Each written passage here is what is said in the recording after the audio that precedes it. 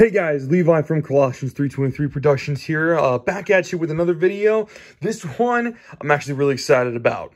I just finished putting the Munitorum varnish on my Ultramarines Primaris Repulsor. This has been a project I've been wanting to actually finish for a long time. I'm super excited that I got him done today. My goodness, you've got no idea. He's a standard Primaris Repulsor. He's not the Executioner. Unfortunately, I don't have that for my Ultramarines. One of the things that I'm excited about, a couple of things, is, number one, the transfers here. I'm not, the greatest at transfers. Obviously, vehicles are really easy to do that on, and these look really good. The next item that I'm really excited about is the weathering, but I'll get to that in a second. I'll just kind of show off my color scheme here. It's pretty basic, standard affair for a Primaris Repulsor for the Ultramarines. The astute or the eagle eye amongst you may have noticed the Space Wolf shoulder pad. The gentleman whom I received this from had initially planned to do Space Wolves, and I got it off him after he had placed that on there. I don't know what the story is there.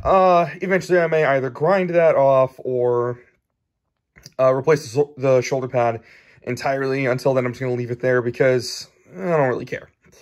Everything else is pretty box standard. He's got the double las cannon set up there. He's got the double onslaught Gatling cannons, stubber, the launchers, and the Fragstorm grenade launchers. So yeah, and the Icarus rocket pod. I'll kind of go over my color scheme if any of you are interested in maybe possibly duplicating it, though I would encourage you guys to, kind of do your own thing and move the Hellblaster out of the way. What I did, this guy was actually based with the Macragge Blue rattle can that I had back when I still had some. I don't anymore, unfortunately. Possibly the subject for another video, but I'll get into that at a later date. So yeah, Macragge Blue to start. Lead Belcher for all the silver bits. I mean, no duh there. The black that I use is actually a bit different, at least on this. I use this black ceramic coat craft paint that actually works pretty well. It gives me a nice flat black, good coverage for the most part, and you get quite a bit. I got this on sale at my local Fred Meyer's for, I think, $1.50 or less than $2 American. If you don't have a Fred Meyer's in your area, I'm sure you can find a comparable black. I may also do a video about craft paints, but again, that's, topic for a later date. So black is with that. Minor touch-up with a Batten black. It's a pretty close shade, so the minor touch-ups you don't really notice. Bronze details, such as there, and also, let's see, right there, you can see, those are all Balthazar gold. Gold details, Retributor armor, with Reichland Flesh Shade and Liberator Gold. My shading, traditional Ultramarine style, calls for Nuln Oil shading on practically everything, including, the metal bits. I went with Agrax Earth Shade, because as you can tell, I wanted to go for a gunky, grimy look. I was inspired to do this for two reasons. One, I'm trying to do things that I've never really done before. And number two, I saw a really great paint scheme with a rusted, corroded look on it from Luton09. I think I'm pronouncing his channel name right. I'll try and link you in the description below if I forget to. Luton, if you end up watching this at some point, I'm sorry if I didn't link your channel, bro. But for those of you who are interested, check Luton out. He's got a great channel, a lot of great lore videos for Warhammer 40,000. He's got his own Ultramarine army that he's painting, he's posting videos of, and hopefully soon, fingers crossed, maybe some battle reports. That'd be really cool if he starts those up. He's just a great guy. Show him some love and support. He's a huge inspiration for me on this channel, so I really recommend checking him out. Now, for the corrosion, I went with the kind of the standard Citadel accoutrement, that being, I start out with this stuff, Typhus Corrosion, which I thought would have more texture in it than it ended up having, at least for me. I think I could probably drop a steel bearing in there and get some more stirring of the pot, but I'm still happy with how it turned out. The orange is Riser Rust Dry. Again, standard affair for Citadel Rust effects. And I just kind of went Before I did that, though, I'm sorry. I actually did a couple steps before I got there. So after I did the transfers and after I got everything washed and everything, actually, before I did the transfers, what I did is I took, where did I put that? Here we go. Calgar Blue, and used that as a dry brush to catch my highlights. Standard Citadel is Kronos Blue. I do not have Kronos Blue, so I got creative with Calgar Blue. And I actually managed to get a really decent kind of scratch effect going on. I think that's partly due to my brush being a piece of crap. But, you know, I'm okay with that. I'm okay with the brush being not that great because it gave me some great scratching. Like the paint is getting scuffed from, you know, all of the battles that this thing has been through. Typhus Corrosion is also very appropriate. I play against a lot of Death Guard guys, so these Ultramarines have definitely seen their fair share in the Indomitus Crusade against Mortarion and his boys. So that was my initial, you know, highlighting. And then for basic weathering, well, I say basic, you'll notice this kind of the scratching on the paint detail there. At least I hope you can. Which kind of goes all across the model in various spaces. That was a two-step process. I took a sponge brush. By the way, I got a pack of like 6 of these for $1 at Dollar Tree.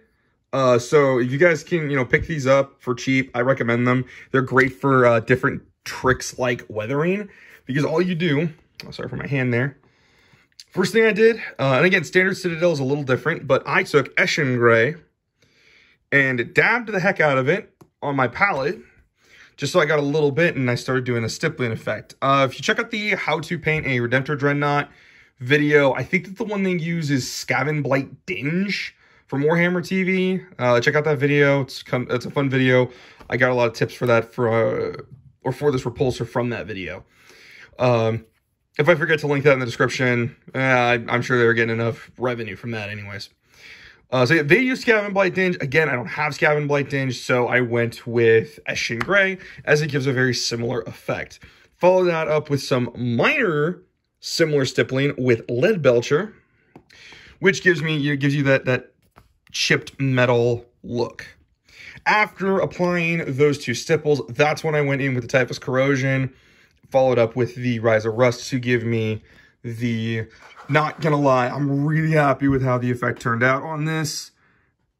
I even hit this thing, the exhaust pipes back here with the Eshin Gray, just to give them a little extra weathering.